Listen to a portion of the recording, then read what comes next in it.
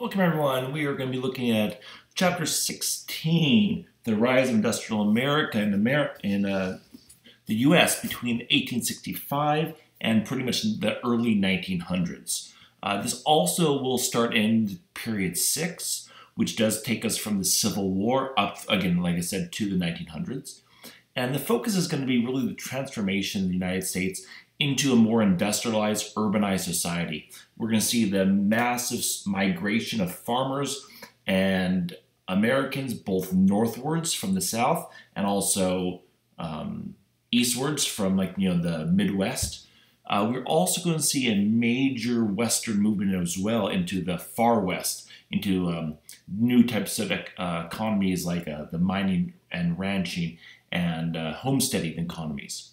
Also during this time period, we're going to see a massive change politically, socially, economically, diplomatically, just really a lot of change going on from a very more of agrarian American past to a very urbanized and industrialized America in the future.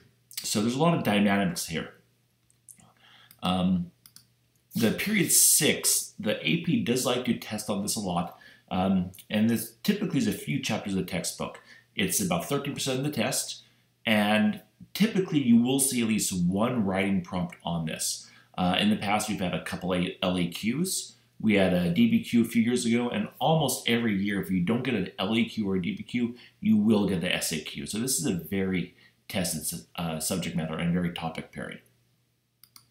So we're going to be starting out with the sources of industrial growth. Where did these things come from? Why did America decide to industrialize so heavily and so easily when it did in the late 1800s? So what sort of were the dynamics that were going on that allowed this to happen? So this whole time period, we're going to be using this term a lot. So we should know this time period, so where it got its name. The Gilded Age was a phrase coined by Mark Twain. And that phrase sort of embodies this time period because what it means is with gilded, it means a cheap metal that is basically gilded or covered in a very expensive or gold material. So on the outside, America looks really bright and shiny and well-to-do and really doing well. But underneath, you scratch off the layer of industrialization and urbanization, you're going to see a huge amount of social, economic, and political problems. And that's really what we're going to be focusing on, is like not only the growth of industrialization in America, but also the growth of problems as well. Okay, but where do we get this growth from to begin with? How did this industrialization happen when it did? Several factors went into the making of that. First was new technologies, new inventions. That is a lot of times what spurs a major change in economic or industrial growth is inventions, technologies. And we can think about that throughout, and there's great ways to contextualize that. You can think about like the computer age and like the computers and the internet from the 70s to the 80s to the 90s, and all the growth that will then push later on. You can talk about energy or transportation of the 1900s, from the automobiles to planes. And there's a huge growth of technologies in the late 1800s as well. And one of the big ones was dealing with steel productions. We've always had iron, but iron's weak and brittle, and you can only do so much with the material iron. When you can convert that into steel, a much stronger and long-lasting material, there's so much more economically you could do with that. And so the Bessemer converter, which allowed these industrials to take iron and mix it with other elements and make it into this stronger steel, was huge. Also, if you're going to deal with large quantities, you need to be able to heat it adequately. So the open hearth furnace was created to make these large production molds of steel. And you see, this is the Bessemer converter, extremely large.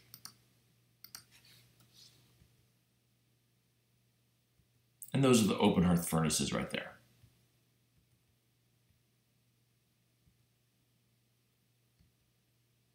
And we see a huge steel industry rise up. Again, the focus is going to be actually in Pittsburgh, Pennsylvania, is where the mecca of steel production is going to be. So Pittsburgh, Pennsylvania will become this hub for steel production for many reasons. One, just its proximity to these great coal and iron mine supplies. So that's one thing. Also, it is the crux of two different rivers. So there's two different rivers that sort of flow right into Pittsburgh. Also, its location on the map. You look at Pittsburgh on location, go back, it's right there. So sort of in between the Midwest cities of Chicago and Cincinnati and Cleveland, Detroit, and also the East Coast cities of like Philadelphia and Boston and New York. So it's a nice halfway point. So there's a lot of rail lines that link up Pittsburgh as well. And the person who's going to make Pittsburgh really become as large and strong steel-wise as possible is going to be this captain of industry, Andrew Carnegie. He is going to really push the steel production and making one of the really first monopolizations in American history with the steel business. We're also going to see the rise of petroleum, which is oil. And at this time period, oil was not needed for cars because there was no cars available yet. There was no really invention of cars. But what oil was needed for was lubrication, especially with the lubrication of all these new industries machines that were going online during the industrialization. Also, kerosene was going to be used for lighting as well. So that's going to be another byproduct of oil. One thing that was not used in oil was gasoline, which is a waste product before it was used for automobiles. Okay, a couple other new transportation methods will make this time period even more booming. We'll see the airplane and the automobile both come into line at the very end of this time period. Obviously, the automobile is going to be extremely big by the early 1900s. It was just a novelty in the 1800s, though. Henry Ford is going to be a really large producer of cars. And really what he does, and this is really important to know, that he uses this concept called Taylorism, which we'll talk to you a little bit later on. But you basically creating a very productive, efficient system of assembly line production, making basically the industrialization a scientific method option. So what he does, instead of having people move from part to part to part, he actually creates a movable assembly line to sort of move the car through the factory. And so the people that are finishing the car just need to stay there, and the car comes to them. Makes it extremely efficient, brings down the prices. And you see there the cars on the conveyor belts. And of course, planes were really big at this time period too, not in commercialization or not in really practicality, but the concept of trying to fly was a sort of a novel thing. People are trying to be like the first ones to truly fly. That's not just in a hot air balloon. The two people that were able to invent the very first plane was Orville and Wilbur Wright in North Carolina. And they flew that plane, the Kitty Hawk, which was a biplane that was able to get off the ground for a few seconds before then it had to land again. Also, we start seeing companies pushing for research and development, and really sort of like trying to get new laboratories and new things online to be able to then advance their technology, advance their businesses. We're also going to see higher education start catering not only to just the traditional classic subject matters like theology and philosophy and English, but more towards research and really pushing to sort of develop a new wave of researchers, a new wave of scientists, a new wave of developmenters to really make new and improvements to the factory system and to the products those factories are making. And this is where we talk about this Taylorism, the scientific production. So Frederick Taylor was a industrialist who really came up with this idea of scientific management of the factory. And he had several things to make the factory more efficient. The first thing was subdividing the tasks. Rather than having a worker work on several things within one product, a worker should only work on one single thing. So really just streamline that work into very unskilled labor, but then something can be repetitively done over and over and over again. Also, workers would be using modern machines to help increase the speed of their tasks they're doing. It's going to increase the productivity. You're going to be able to take the skill out of the job, so that means that it can be much easier to hire new laborers when needed. And also, you're going to have, as a owner or a foreman, you're going to have much more control over the work that's being done, and much more like because again, you're taking the skill out, and you can control the production means.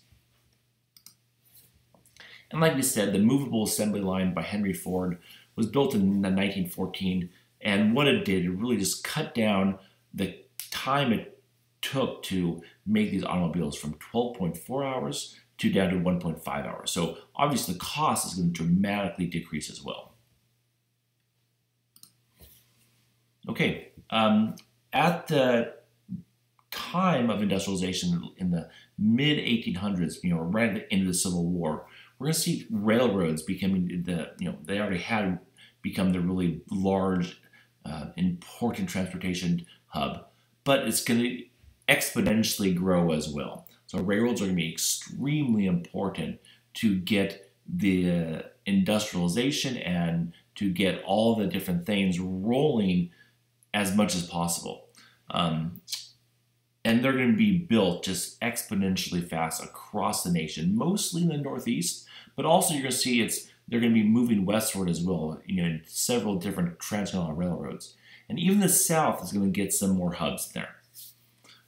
Chicago is going to be an extremely important city in the Midwest. It's going to be a rail hub for all these western routes. So therefore, we're also going to see Chicago grow as the major city in America, rivaling New York City.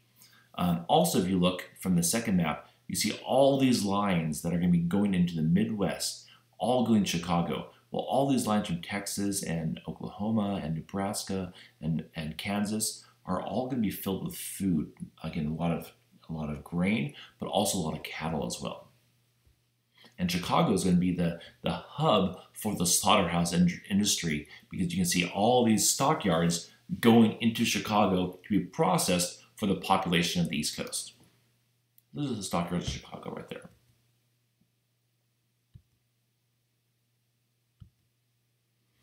Also, trains and the railroad industry is going to create time zones to make the process of timing trains and station times and all that stuff being very exact science. So that's going to help speed up productivity as well. So that's where we get our time zones, our four continental ones, Pacific, Mountain, Central, and Eastern. And what we call these railroad tycoons are robber barons. There's sort of two ways to call them. They're going to be called captains of industries or robber barons. What a robber baron is basically an entrepreneur, an industrialist that uses the political scheme and the political times that were in the late 1800s, and really trying to sort of manipulate the market, manipulate the economy, almost to a very greedy, corrupt way, but again, all legally, to sort of make the most out of their wealth and what they can make out of it. So railroads sort of took advantage of the customer, took advantage of the consumer, took advantage of the small shipper to make and maximize their profits. So they're called robber barons, almost in a very negative light there. And you see Cornelius Vanderbilt, Jay Gould, Collis Huntington, the three top railroad robber barons. You see here him sitting on a stack of money, and really what's promoting and trumping them up is all the labor that's going to be sort of the back of their money's built off this labor. And we're going to see the corporation rise up in this time period. Again, you don't really need to know this LLC, this limited liability corporation, but we start seeing corporations form into these large conglomerate organizations. Rather than being owned by just one person, it being owned by a series of stockholders and shareholders, where you would have the public start investing into these companies. The reason they do that is to basically raise capital so they can invest that into research and development or to expansion.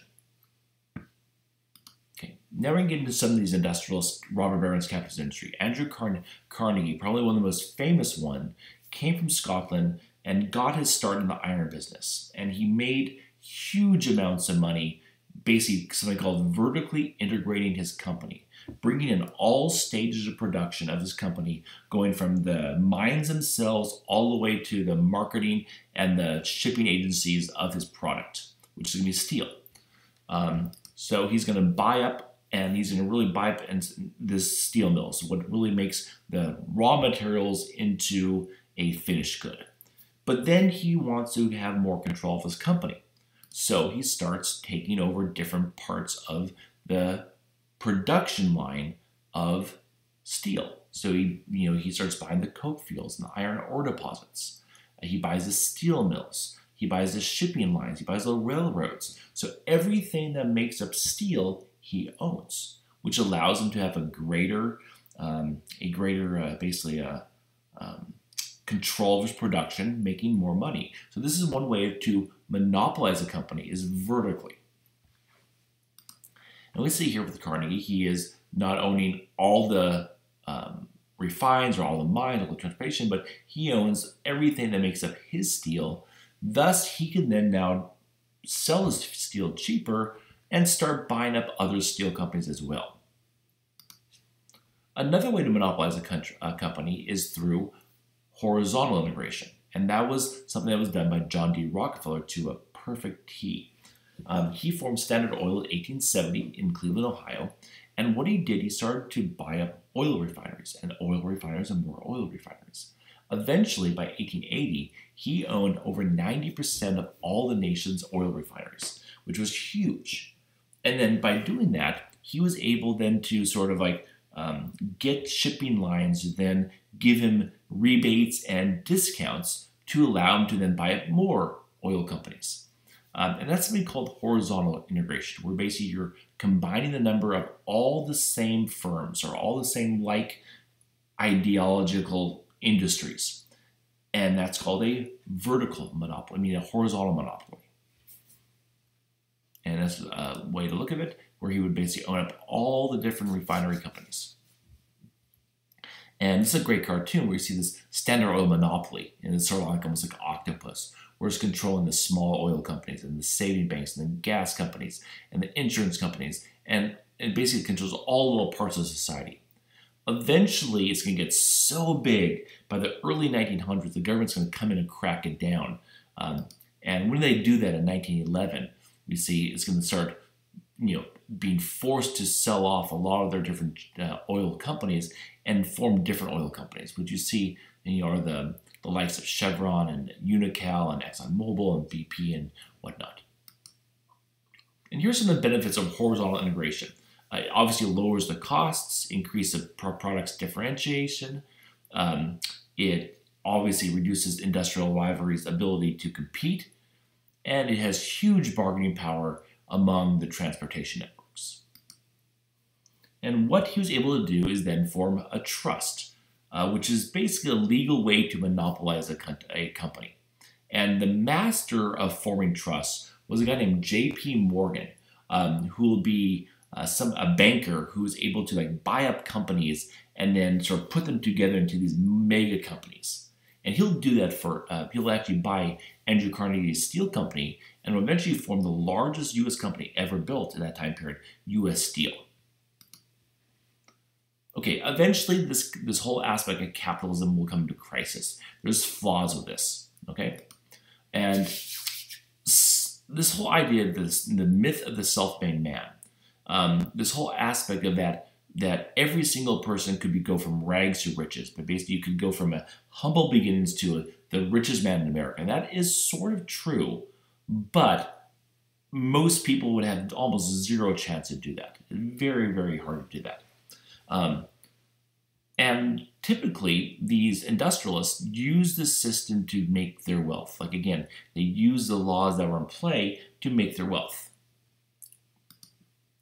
And we see here, basically, all these big robber barons, all these big captains of industry, using Congress, using the Senate as their guinea pigs to pretty much make sure that they don't pass any laws to regulate their companies. So there was a big thing during this time period where we were in cahoots with the Senate, and the big companies were almost like working together. The Senate wouldn't really pass any restrictive laws that would go against the companies, and the companies would give huge campaign donations to the senators.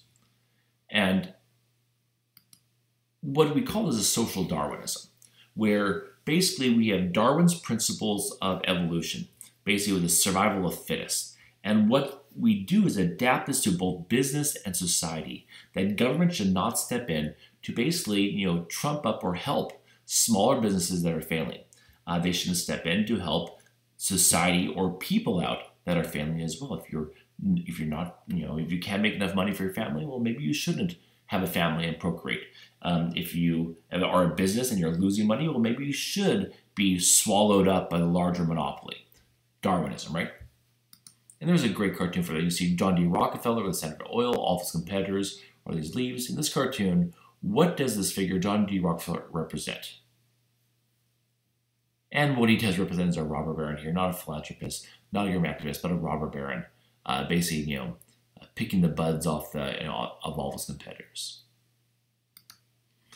But you also have the reverse side of that, where these guys made so much money that they really thought, especially Andrew Carnegie, thought that it was their duty to start giving away that money to philanthropy. They thought that they were the best. They were the best minds in America, and that therefore they know where that money should go to, where it would be best used.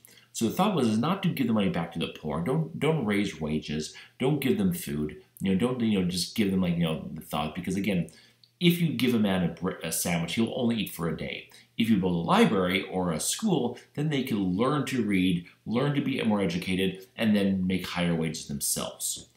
So they would use their money for philanthropy, create libraries and colleges and concert halls and parks and universities. And many of these rich men gave away huge amounts of money. Some synthesis or some current day philanthropists could be Warren Buffett or Bill Gates of the 2000s. And we see here Andrew Carnegie basically with his huge amount of money giving it to all the different libraries, opening and making libraries across the country. But then on the reverse side, that he's willing to give lots of money out to libraries and society, but at the cost of the labor, basically saying we aren't going to raise your wages because we don't have to, because there's so much surplus of labor. So it's sort of a double-edged sword. Yes, he's giving away lots of money to charity, to philanthropy, through libraries, but why does he have that money? How did he get it? Did he get it through being fair to employees? No. But again, he wasn't breaking the law because there was no minimum wage, there was no standardized working conditions, there was no safety and inspection, stuff like that. So he wasn't cheating the worker. He just was sort of being immoral to the worker, not giving the worker what he probably deserved. You see, giving away and making libraries and concert halls.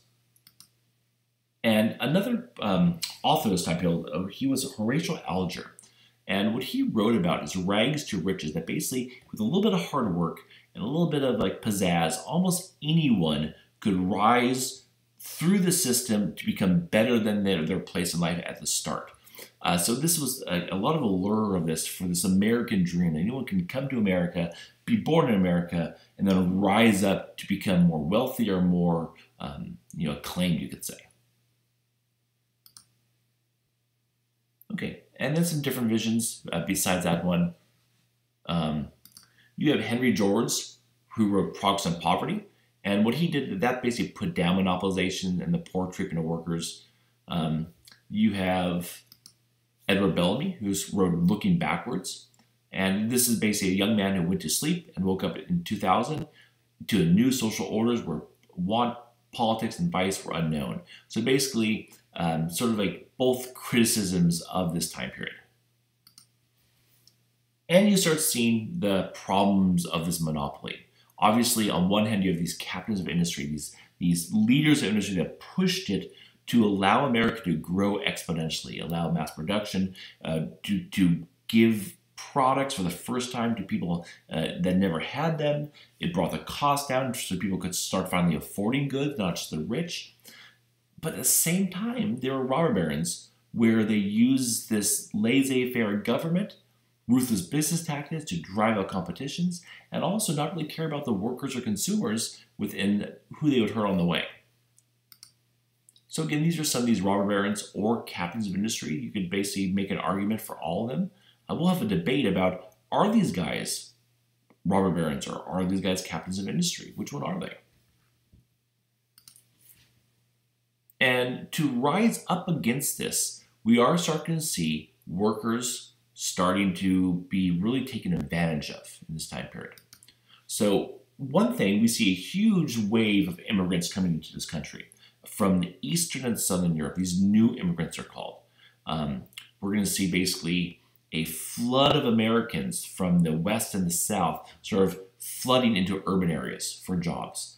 You're going to see 25 million immigrants that are coming from like Russia and Ukraine and Slav and Greeks and Italians and rushing into the East Coast cities and the Chicagos and the Cincinnatis, settling these ethnic ghettos, and again, flooding the market with labor, which wasn't a bad thing for America as a whole because we were expanding so much. Obviously, for the American-born worker, this made wage earners really be forced to sort of accept lower wages because there was so much labor available. And we see here the new immigrants from Central, Eastern, and Southern Europe all really started coming in the late 1800s and early 1900s. They'd come over here and they would land on Ellis Island first in New York, and then they would take trains to other parts of the country like Boston or Philadelphia, but most sort of in the Midwest like Chicago, Cincinnati, Detroit, Cleveland, Indianapolis, places like that. And we're going to start seeing major nativism, again, sweep across the country. Also, we start seeing the working conditions get really, really low with a flood of labor and more skill taken out of the job. We see factory workers making dirt wages, $500, $600 a year.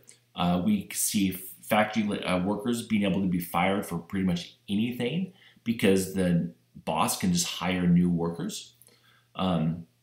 It basically was a 6-hour or a 6-day-a-week job for usually about 12 hours a day. Very unsafe working conditions, no safety regulations whatsoever. There's child labor, women labor in very drastic situations. So extremely, extremely bad conditions. I like this because you see basically the low wages and high rent and bad working conditions really putting a clamp on workers. And of course, again, child labor was something that was sort of a double-edged sword. It was good for the immigrants, it was bad for the immigrants. It was good because many immigrant families needed all members of the family to work to make ends meet. Obviously bad because children are more prone to accidents, they're more prone to getting fired or being abused by older workers or employers. Also, they should be in school too, of course.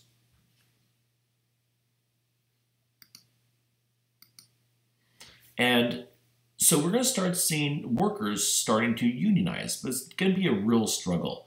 Early on, you're going to see very weak unions, not very big ones, and typically these unions were going to be short-lived. Molly Maguire's, you may see that on a test. It was a very militant group. Probably not, though. You may see this on test as well. The really first big national strike was the 1877 railroad strike. And it was spurred again by wage cuts. And this became a national strike where basically strikers stopped pretty much all rail service across America. And what eventually will break it is the federal government coming in with troops to break the strike.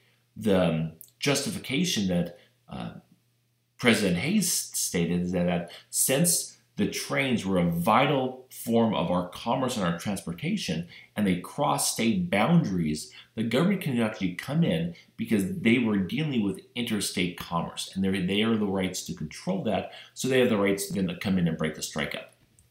The big thing you should write down is that this shows us that the government was going to be on the side of the owner and the railroad over the worker.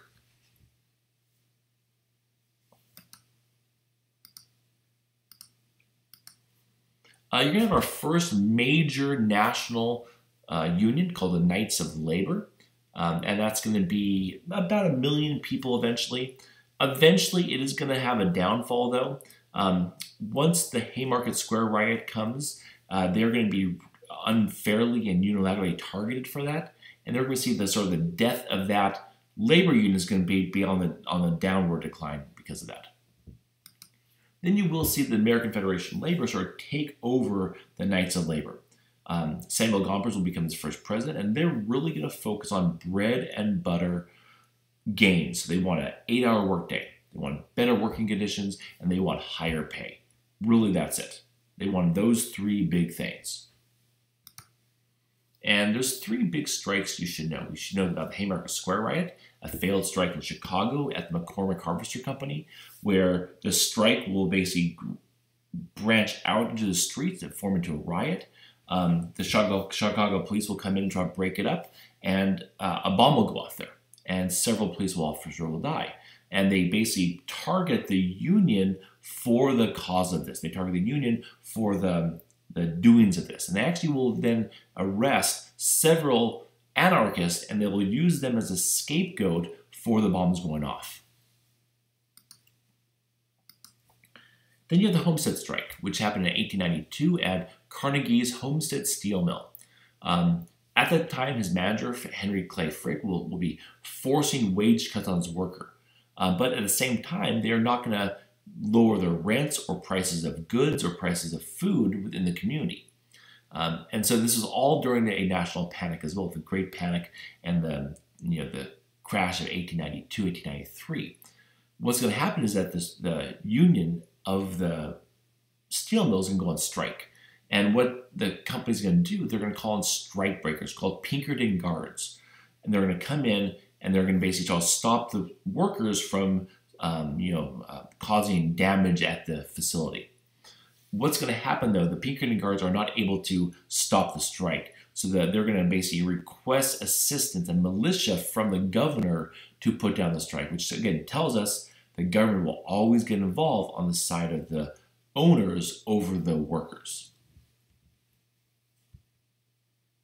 And you get the last strike of the 1800s that's really significant, the Pullman strike, another company town, where they made basically the Pullman railroad car.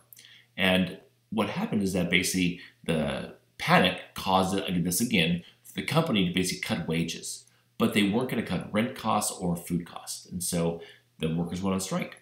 And they actually got the help of the railway union as well, who promised that they would not service any train pulling a Pullman car. A Pullman car was basically a sleeping car. And so pretty much every train had them on them. But also the trains had on them were mail cars. And so what President Cleveland did, they basically got the U.S. Army involved to basically force the strike to stop, because he claimed that the mail must go through. You must service any train with a mail car on it. Otherwise, that is a crime. And so they're able to basically come on the side with the railroad company and get the strike to stop.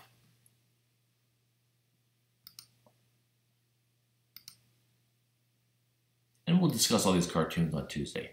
But that's it. That's the lecture. We'll see you on Tuesday, guys. And please write some questions down that we can answer on Tuesday as well. Have a great evening and a great day.